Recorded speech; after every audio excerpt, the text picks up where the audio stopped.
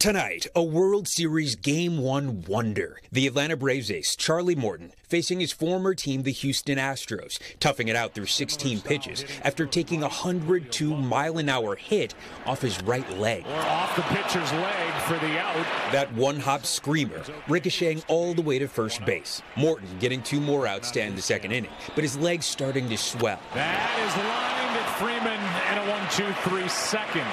At the bottom of the third inning, Morton throwing a curveball past Jose Altuve, striking him out, but stumbling and starting to fall. His leg giving out, that right fibula fractured. After that last pitch for the strikeout of Altuve, Charlie Morton is going to exit. After the game, Braves manager Brian Snitker saying Morton tried to return to the game, but ultimately couldn't. I mean, just the fact that he wanted to keep going. I mean, they were x-raying him, and that's Charlie. I mean, he wants to be on this stage, and God bless him. I hate it for him.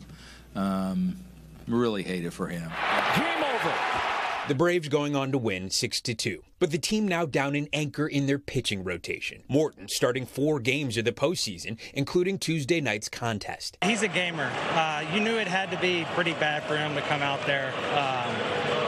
He gave it all he had. Morton's teammates consoling him in the clubhouse. After the game, his selfless response was to say, "I'm sorry."